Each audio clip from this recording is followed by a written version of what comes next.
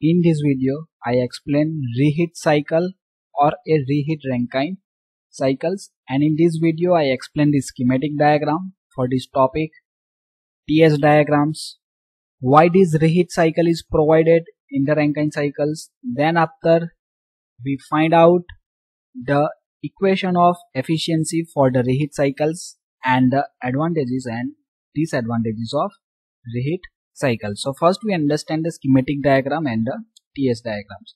So you already know that in the Rankine cycle the four components are there: boiler, turbine, condensers and the pump.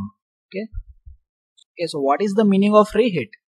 Reheat means steam coming out from the turbine is again heated, means it is the reheated. Okay, it is called as the reheat cycles. So first component is the boiler. In the boiler the water is converted into the steam. Okay, then after this steam is passed from the superheaters. Okay, then after steam is supplied for the second process in the turbine, that is called as the expansion process. Okay, it is called as the high pressure turbines. Okay, so in a reheat cycle, that is a 2 turbines are provided or a 3 or 4 turbines are provided depending on this requirement. So which requirement need to satisfy, that I discuss later on. Okay, that's the why the reheat cycle is provided. Then in this high pressure turbine, the isentropic expansion of the steam is carried out and it is called as the process 2 to 3. Okay, so in a simple Rankine cycle, what happen? The steam coming out from the turbine is supplied to the condensers. Okay, but in reheat cycle, what happen? This steam is again heated. Again heated means it is called as the reheat. Means it is supplied to the reheaters. Okay, so after this high pressure turbine, the one reheater is provided. Okay, and in this reheater, the steam coming out from the SP turbine is passed inside the tubes, and from the outsides the flue gases from the furnace is passed. Okay, means this steam is again heated, and then after this steam is again expand in the low pressure turbine. So here I written it is the LP. LP means the low pressure turbines, and in this turbine process 4 to 5 is carried out. 4 to 5 means it is isentropic expansion process. Okay, and these both the turbines are produce some work done, means they are produce mechanical energy. Okay, so this portion is the shaft, and this shaft of the turbine is connected with these generators, and the steam coming out from this low pressure turbine is supplied in condenser. In the condenser, isobaric heat rejection process is carried out. Then it is supplied to the pump, and from the pump water is supplied to this turbine. So this is the basic schematic diagram of the reheat cycles. Now next we draw the TS diagrams. So on the y-axis temperature is there, and on the x-axis entropy is there. So this is the saturation curve. Okay, this is the point number 1, means boiler inlet points. So this is the 1 to 2 process. Okay, and then after the expansion is carried out. What is the meaning of expansion? Means isentropic expansion. We draw the vertical lines. Okay, so this is the 3 points, and after the 3 point steam is again heated, means the temperature of the steam is increased.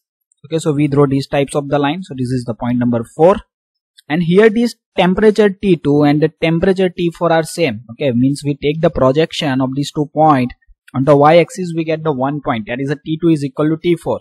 Okay, means this steam coming out from the high pressure turbine is again heated at the same temperature. Same temperature means the temperature at the inlet of the high pressure turbines. Okay, means at the inlet of the both the turbine, the temperature of the steam are same. This T2 and this T4 are same. Then after this steam is supplied in LP turbine. So in the LP turbine the expansion is carried out isentropic. So this is point number 5. Then it is supplied in condenser. So in a condenser the steam is converted into this liquid, and then after it is supplied to this pump. Okay, so this is the TS diagram, and from this TS diagram you see this area is increased. This area is increased means this amount of the work done is increased. Okay, so this reheat cycle is also a part of the method of improving efficiency of the Rankine cycle. Means by providing the reheat cycles in the Rankine cycle, efficiency of the Rankine cycle is increased. Okay, second reason is also there why this reheat cycle is provided in Rankine cycle. So before moving on that, I request to like the video and subscribe my channels for watching the more video related to power plant engineering another subject of this mechanical engineering. So this topic is also covering engineering thermodynamics. Okay, so more videos of engineering thermodynamics is provided in this playlist. Okay, so you can visit the playlist, then you can cover the more videos. Now, so we understand the basic things. Okay, so we are covered the reheat cycles, but now we understand why this reheat cycle is provided. Okay, so if we want to increase the efficiency of the simple Rankine cycles, we have the two methods. First, by increasing the pressure of the steam, and second is by increasing the temperature of the steam. Okay, so first case we understand by increasing the pressure. Okay, means when we increase the pressure, what happen? Okay, so as the initial pressure of the steam is increased, initial pressure means the pressure at the inlet of the turbine is increased, then what happen? Expansion ratio in the turbine is increased, and the expansion ratio of the turbine is increased, then the efficiency is increased. Okay, this is the basic things. Okay, but when we increase the pressure, at the end of the expansion stroke, the wet steam is achieved. Okay, so that things we understand by using these TS diagrams. Okay, so this is the temperature versus entropy diagram that we already understand. Okay, now suppose this is the highest pressures. Okay, here. So suppose at this point, means from this point number 2 here, okay, expansion is carried out. So what happened? We are achieving here some dryness fraction. Means in this saturation curve, middle region is indicate the dryness fraction. Means at this point number 6, the dryness fraction is 0. Means here 100% liquid is available. And at this curve line, that is a saturated vapor line, dryness fraction is 1. Okay, so in between that is a value of 0 to 1. Okay, means value is increased when we move the right sides. Okay, so suppose we achieve, means suppose we provide the only single turbine. Okay, and the higher the pressures, then what happen? Means suppose the expansion is carried out for the 2 point to the condenser pressures. So here we achieve some 1 points. Okay, so at this point you see this dryness fraction is lower. Means suppose here the 0.70 is there. Okay, and then after we reheat, then what happened? The dryness fraction is increased here, the 0.88. Means more the dryness fractions, the lesser the water. Okay, means the more water is there at the outlet of the turbine, then what happen? Erosion and corrosion chances are increasing. Okay, so suppose I take the more examples, that is the lower pressure line is there, and from this lower pressure line this point is supplied to the turbine. Okay, and its expansion is carried out up to the condenser pressure. So we achieve 1 point here. So here the higher the dryness fractions. Okay, now we increase the pressure. So here I draw the new line for increasing this pressure. Okay, and from this point the steam is supplied to this turbine. Okay, then after the expansion is carried out, we getting this point here. Means here the dryness fraction is increasing. Dryness fraction is increasing means water content is increased near the end of the turbine. Now we increase the further the pressure, initial pressures of the turbines. Okay, and from this point the expansion is carried out. Okay, means here we achieve the point. So here the dryness fraction is further reduced. Dryness fraction is further reduced means water content is increased, and water content is increased, then the corrosion and erosion chances increase. Okay, so when we increase the pressure in the Rankine cycles, we need to provide the reheat cycles to reduce this water content presence, and the water content present is reduced, and the corrosion and erosion is also reduced. So this wet steam passing over the turbine blades from the prolonged period, prolonged means from many times. Okay, the corrosion and erosions of the turbine blades and increase the losses. Okay, so these reduce the nozzles and the blade efficiency. The dryness fraction of the steam is allowed to fall up to 0.88, but not below it during the expansion in the turbine. Means at the end of the expansions we are require minimum dryness fraction is 0.88. Okay, means dryness fraction is reduced from the 0.88, then the chances of corrosion and erosion is more increased.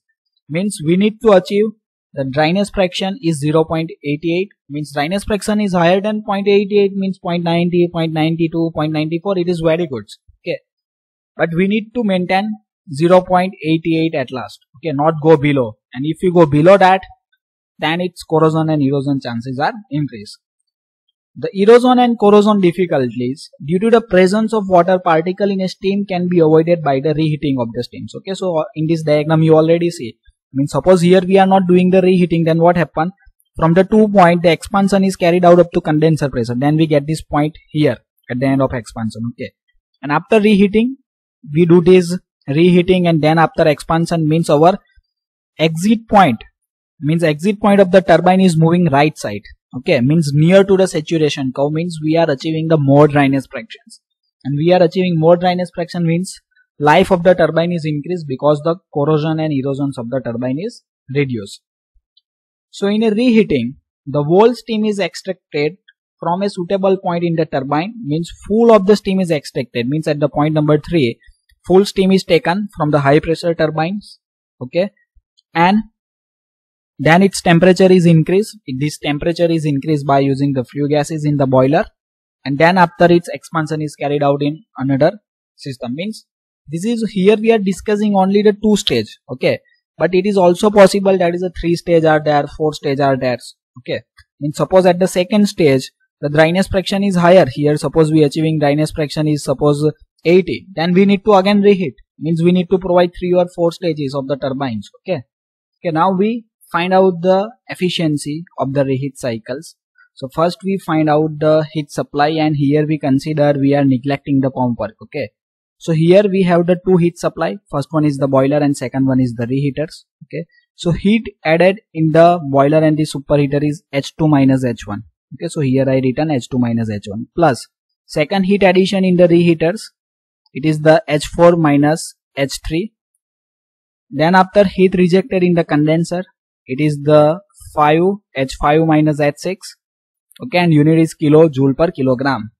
Work done by the turbine, so here 2 turbine are there, so we have the 2 equations of the turbine work. One is the H2 minus H3, next one is the H4 minus H5. Then the efficiency of the reheat cycle is the net work divided by heat supply. So we already find out net work done by the turbines. Okay, that is the WT H2 minus H3 plus H4 minus H5 divided by heat supply. So we already written it, that is H2 minus H1 plus H4 minus H3. Now suppose you can consider the pump work. Okay, so we supply this pump work, so it is considered as the negative work. So here we need to return the negative sign plus, that is the H1 minus H6, means we are neglecting the work supplied, we are consider that is a work supplied to the pump. Okay, now next we understand these advantages and the disadvantages of the reheat cycles. First advantage, it increases the work done through the turbine, means basic functions or the basic requirement of the reheat cycle is to increase the work done. Okay, second is reduce the erosions of the blade, because increase the dryness fraction of the steam at the turbine outlet. Okay, so these are the main 2 advantages: increase the work done, reduce the erosions and the corrosions of the blade. Third advantage, it increase the thermal efficiency of the plant, means efficiency of the plant is increased. Fourth advantage, it reduce 4 to 5% of fuel consumption with a corresponding reduction in a fuel handling, means fuel reduction is reduced up to 4 to 5%. Next advantage, the amount of water required in the condenser of the turbine is reduced due to reduction in the specific steam consumption. Specific steam consumption means the requirement of the steam is reduced.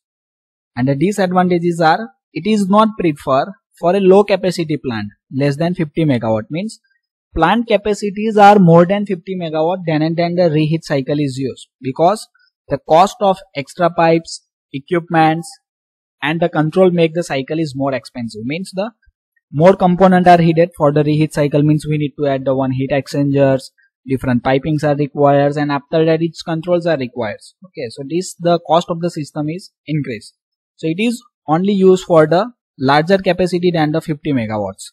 Second disadvantage, with the adoption of the reheat cycles, the complexity of the operations and control is increased, means if we add the reheat cycles in the Rankine cycle, then complexity of operations and the control is increased. Third disadvantage, at low load, the steam passing over the last blade row of the turbine are seriously superheated, and that may result in a blade overheating. Means at the last stage there is a chances of the overheating of the blade is possible. And the last disadvantage, it require more floor space to accommodate the longer turbines and reheat piping, means we provide the reheat reheaters, then its size are required. For the piping we are required the space, and the turbine light is increased. Okay, so we are required the more space compared to the simple Rankine cycles. If you learn something, then like the video, subscribe my channels, and don't forget to share with your friends.